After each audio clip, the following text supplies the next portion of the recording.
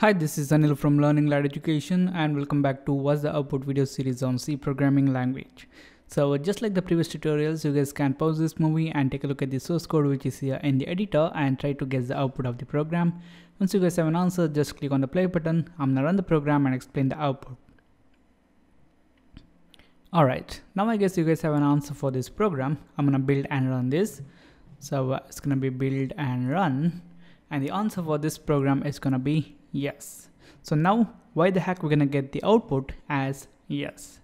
So here in this program we have two variables x and y, and we have initialized them with a value of -1, and then we have used the if statement, and in the condition part we have used plus plus x equal to, this is the comparison operator, plus plus y, and here we are using this increment operators in the prefix form.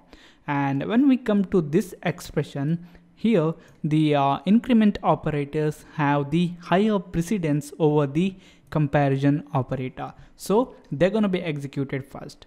And here both this x and y are containing a value of -1, and since we are using these increment operators in the prefix form, they're going to be incremented and then they will be used in the expression. So both x and y are going to contain 0 after the incrementation. So it's going to be like if 0 equal to 0. Here equal to is going to be the comparison operator, and these comparison operators are going to produce either true or false.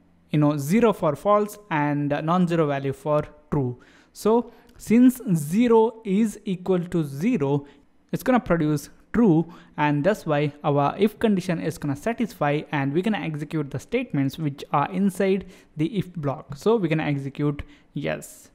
So that's why we got this result S in this program. Thank you for watching, and don't forget to subscribe to my channel. Check out my website learninglad.com for more tutorials, and also like my Facebook page at facebook.com/learninglad, and I'll see you in the next tutorial.